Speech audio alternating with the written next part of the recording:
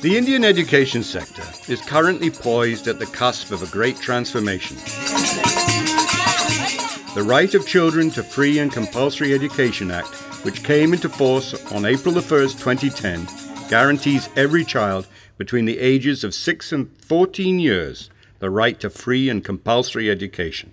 The RTE Act contains many provisions that, if implemented in their true spirit, will empower students and parents to demand what is now a fundamental right to education. However, there is a long way to go before the objectives set by the RTE Act are realized. A gap still exists between the ideals enshrined in the Act and the reality of elementary education in India. Through the Audit to the Right to Education project, we have sought to measure the extent of this gap in selected areas using a well-established school accountability tool, the Community Scorecard.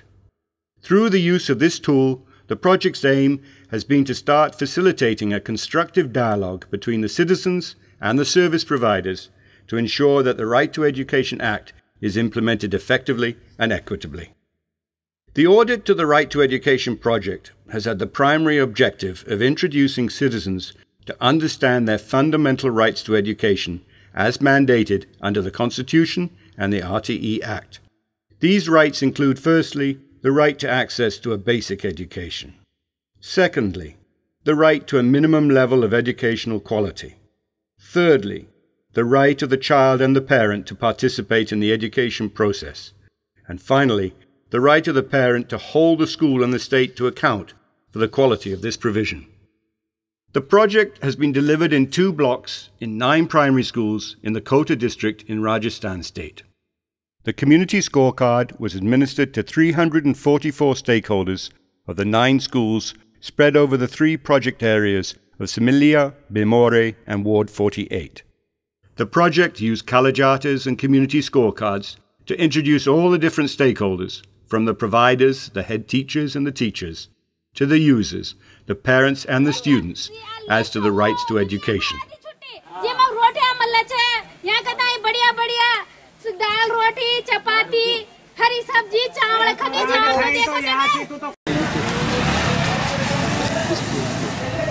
While the project started the process of awareness raising within these communities, an important event took place with the formation of the school management committees and their introduction as a significant role in ensuring that the rights under RTE are upheld.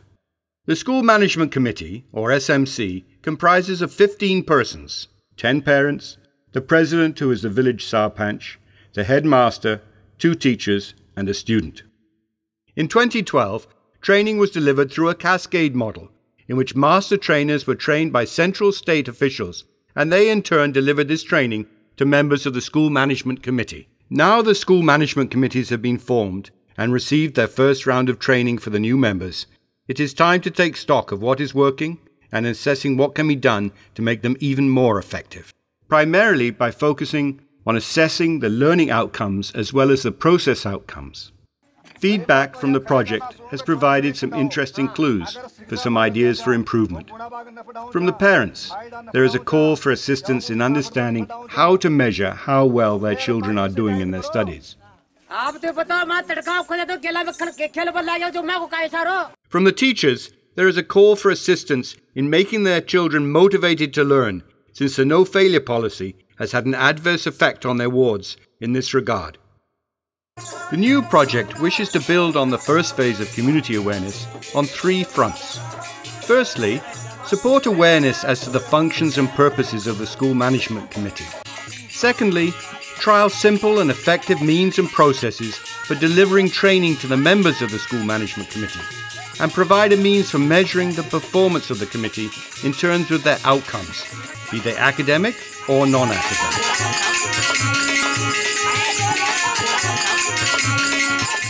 A school scorecard and the use of mobile phone technology has been trialled successfully in Andhra Pradesh under the government's Vidya Chaitanyam project in over 200 schools.